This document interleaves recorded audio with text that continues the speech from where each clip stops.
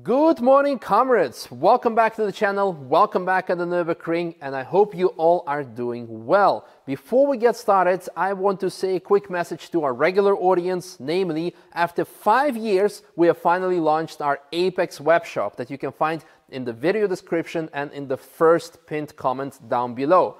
Now, to our main topic. I'm pretty sure a majority of you by now have seen the horrific accident of Romain Grosjean in Formula 1.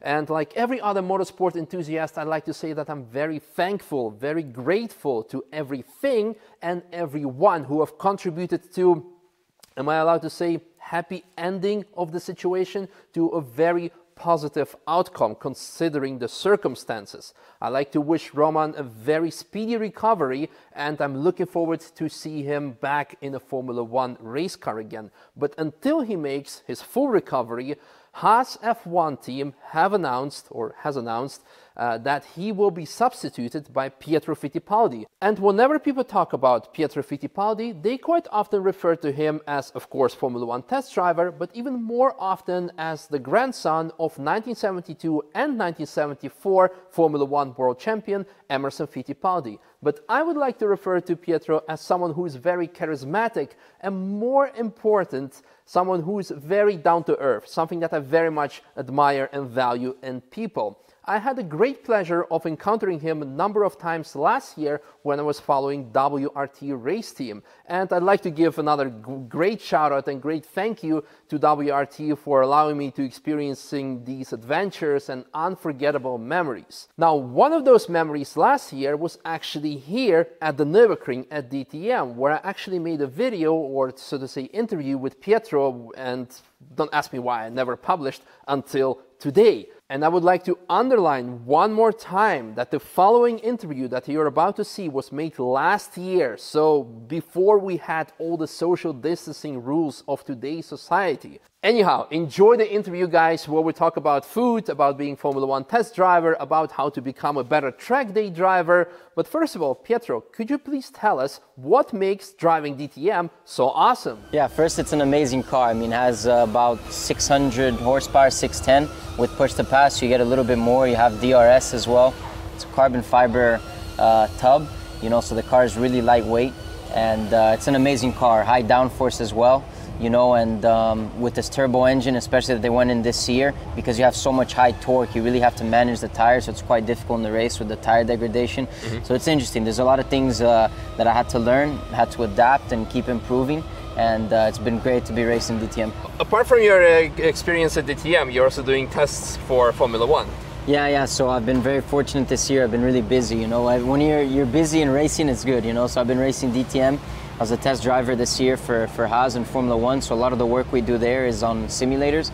So before every race, you know, I'm on the simulator doing pre-event preparation with the team. And then obviously throughout the year when there's tests, the team puts me in to test the car as well. And it's been great to be doing this, DTM and also Formula 1.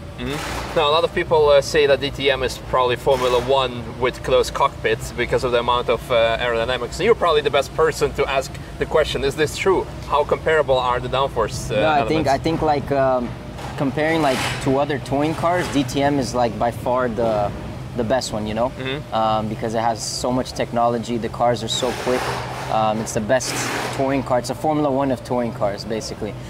For sure, if you compare a Formula 1 downforce to a DTM, it's still difficult to compare. The Formula 1 has a lot more downforce. It's a lot lighter. Not a lot lighter, but it is lighter, you know, has more power. So it's difficult to compare in those terms, but in touring car-like terms, the DTM is the Formula 1. Yeah, of course.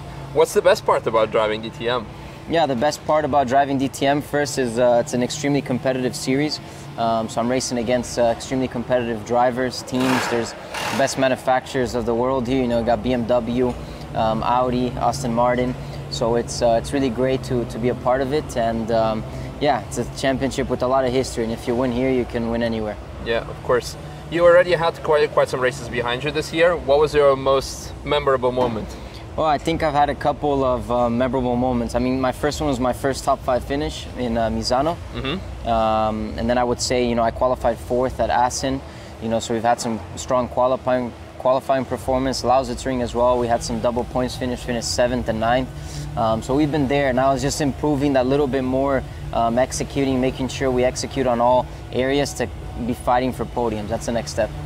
Yeah, and that's of course not only for you a big achievement, but also for WRT as a team, because it's for them also their maiden season. Yeah. So I'm sure there was always a big party when something like that was happening. Yeah, if we can get the first podium, I think the whole team will be partying. There's 3 races to go, so we're going to be pushing for that. Yeah, I remember this winter when I went to WRT in Belgium, like in January or something, and when they announced that they're going to participate with DTM, they're like, yeah, we're just going to like look around and yeah, if we just if results are good, we're good. But now, like, it's actually very, very good for the first time. It's very good. Yeah. Comparing, like, if you consider that it's the first year for the team, 2 rookie drivers, I think the team's doing a great job, and now we gotta keep pushing.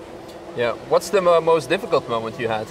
I think the most difficult is, well, I'd say here Nürburgring has been a bit difficult. You know, we had a 5-place grid penalty, so that puts you in the back, and also the Nürburgring's a difficult place to overtake, so that didn't help. We had some issues with the car, so it's been difficult the beginning of this weekend, but tomorrow's another day. Saturday was difficult, Sunday is another day, another qualifying, another race, so we'll reset and push again tomorrow. Yeah.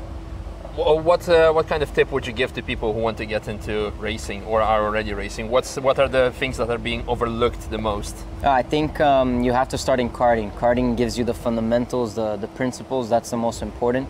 And I mean, at the end of the day, with racing, like any sport, there's limited opportunity, you know. But for when you go from karting to Formula cars, or if you want to go into GTs or something, you're gonna need some type of like sponsorship or funding behind to get before you get to a professional level, because you first have to get into I don't know, F4 or F3, show, you know, the motorsport world what you can do, to then get a professional drive to make a career out of racing. So that's the tough part about racing. You need funding behind you to get started, you know, sponsorship, which is really tough to find. So I'm grateful for the sponsors that I have that have been supporting me since I've come to Europe to race. But yeah, that's something that's key. You have to be quick, but you also have to have this side, unfortunately, to have the funding behind. What's the easiest way to improve, or like the most, people that overlook way to improve your driving, if we don't talk about like the high level of racing, like people would just like want to drive track days, you would see? Okay, so I would say the most important is, I think, braking, because a lot of people get the braking wrong. Braking starts, you know, the corner, you know, it starts the corner. So whatever you do in braking is going to influence what the car does in the middle of the corner and the exit. So you have to really focus on your brake points. I think a lot of people don't maximize the braking of the cars as much as they should. So you really have to hit the brake. I mean, depends on the car you're driving, but most of the time you have to hit it almost as hard as you can. Some of the cars you'll take on track days maybe has ABS, so use the ABS maximum. Try to brake to what you think is the limit, and if you hit it as hard as you can and you feel that you stopped before the corner, brake later. You know, you got ABS to help you not lock up the tires, so you got to really get the brake point right. Once you get the brake point right, then the rest of the corner comes to you. What would you say about like racing or driving dynamics literature? Because people overlook that. Do you like reading some books about car physics? Yeah, for sure. I mean, when I first started racing NASCAR, when I first started racing cars, I was racing NASCAR. And my engineer at the time, he gave me a book to read, and it was about stock cars. But a lot of the stock cars they're very mechanical, not much aero. So I learned a lot about mechanical changes on the car, you know, with springs, geometry changes, you know, the anti-roll bars and stuff. So it was a book that I read, and as a driver, I think it's very important to understand this area, because when you're in the middle of a weekend, you have to make a decision, and maybe your engineer is doubting something, you can help them make that decision if you have a better understanding. You like working with engineers at WRT? Yeah, I like working a lot with them. My engineer is his name's Jonas. He's from Belgium. The other engineer, Jonathan's engineer, is Jerome. He's a French guy. So we have a lot of French-speaking people in the team. I'm still trying to learn how to speak French. I don't understand. I'm trying to learn, but yeah, it's been great to work with the team. Yeah. What's your winner's dinner? Winner's dinner. It's tough. Let me think. I'd say a winner's dinner, I would go all out to get like a a burger, some ice cream at the end, maybe dip some French fries in the ice cream. I used to do that as a kid too. That's really good. You guys should try that with some Coke or some soda on the side, you know. So I think winter's dinner, you just go all out, screw the diet, just 1,000 calories in 1 hour. And I think that's a common issue at WRT because like Dries van Toor, he's always saying, McDonald's, that's for me. Like they always go like all the I think it's like a cheater's day, like a reward. Yeah, exactly. You need to fight for something. You get the cheat meal. That's the reward for winning the race. Yeah, awesome. Well, thank you very much for your time. Thanks, I wish you lots of success, of course, and most importantly, fun at the end, because racing is about fun. That's what they say. No, it's about winning. It's about winning. It's about winning. It's about winning.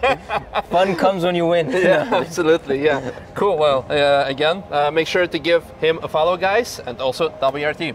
Thanks.